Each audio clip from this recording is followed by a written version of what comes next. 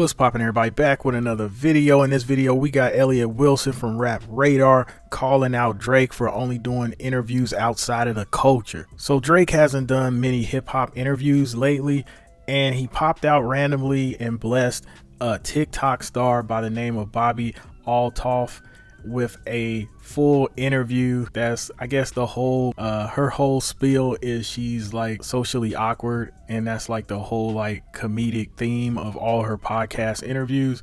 So Drake kind of plays off that back and forth in the interview.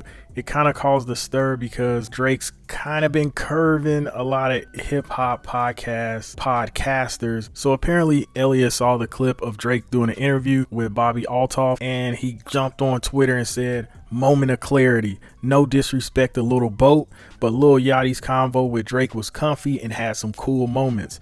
I was more so clowning the comedy shenanigans with outsiders to our culture. It would be great to hear Drake speak to us again, even if it ain't me." So you can pretty much expect Drake to address this in a song or freestyle soon sometime, because I feel like that's kind of Drake's lane. He'll like strike back in a record. Probably won't call Elliot by name, but do like a subliminal. That's kind of what Drake's good at. He's always done that his whole career, to leave people thinking, who's he talking about? But yeah, I don't see why Elliot would do this. He was one of the lucky ones. Him and B-Dot from Rap Radar, they actually got a 2-hour Drake interview. They're one of the few hip-hop podcasters, media guys, that they actually got a Drake interview. So I don't see where this energy is coming from. I feel like this is a valid message, but I feel like it's coming from the wrong person. I feel like Elliot Wilson should not have been the person to say this. Yeah, it does, because it's kind of painting a narrative like all Drake is kind of used hip-hop to get to this megastar level, and now that he doesn't need hip-hop anymore, he's kind of just like curving all these podcasters and not doing interviews, and then he'll sit down with some TikTok star. That's the narrative it sounds like Elliot's running with. I would like to see this type of comment come from maybe like Nori from Drink Champs. You know, Nori's been wanting a Drake interview for the longest, and then he's also wanted a Jay-Z interview for the longest. Hove, I feel like these are the only ones he hasn't tapped in with yet. Hove and Drake for a full 2-3 hour interview. $1 million worth of game with Gilly and Wallow. They haven't really got a chance to do a 2-hour sit down with Drake, so I can see them saying something like that. Or even the Breakfast Club. But it's just one of those things where like the one person that shouldn't have said anything was Elliot, because he actually got a Drake interview. Now Drake probably won't ever mess with Rap Radar now because of this, and I just don't see what the purpose was of calling Drake out. Honestly, in my opinion, I feel like a lot of times, especially early on in Drake's career, a lot of these hip-hop, not just podcasts, but just hip-hop culture, I feel like didn't really embrace Drake. Like, the people just saw him as like a soft rapper. Then some people didn't even see him as a rapper. Like, if you really talk to some hip-hop purists, they're not gonna, and you say, yo, I've been listening to Drake all day, they're gonna look at you funny. You know what I mean? And Drake knows that. So I feel like Drake feels like the real purist in the hip-hop culture.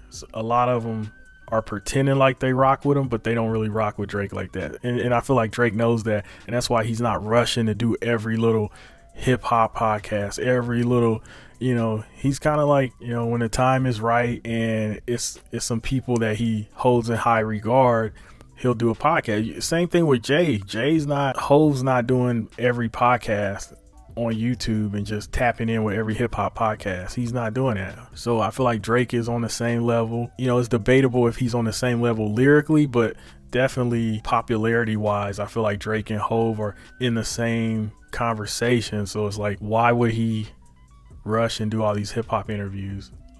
And they're going to ask him the same questions and probably some questions ask him about Pusha beef, and just hash up old stuff that he doesn't want to even talk about.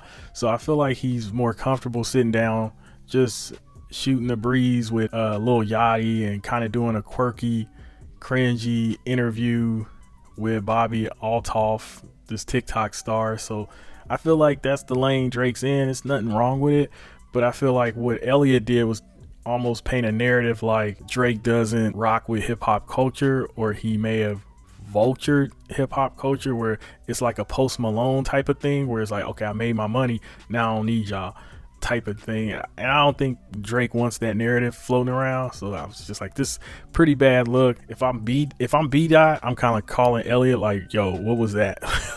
like what are you doing? We got a 2-hour interview with Drake. We're the only people that got a Drake 2-hour interview. Like, why are you jumping out the window like that? Like, Drake's always showed Elliot and B Dot love, and it's kind of like, yo, it's hard enough to get a Drake interview. They got a Drake interview, and then Elliot's like, yo, what are you?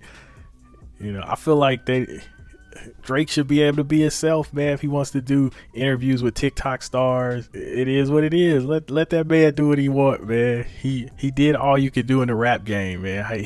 He had one of the longest runs in hip hop, and it's still going. So it's like, what more do you want?